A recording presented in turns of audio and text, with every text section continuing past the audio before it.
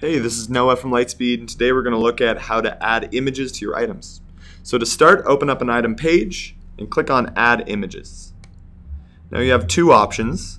Either drag and drop the image files into this dotted box, or click on Browse Files to pull up a finder, where you can then locate your images, highlight multiple if you'd like, and click Open to link those images to your item.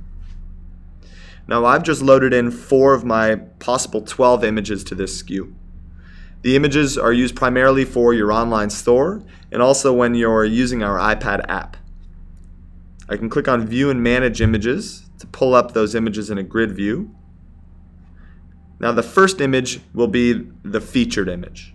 So that's the one that's seen primarily either online or on the iPad.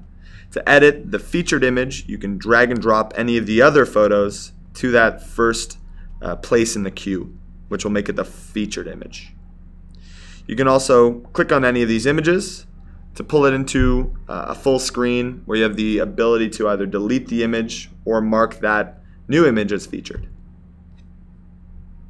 And that's it. We've added our images to our item. For more info on other topics, be sure to check out our video library.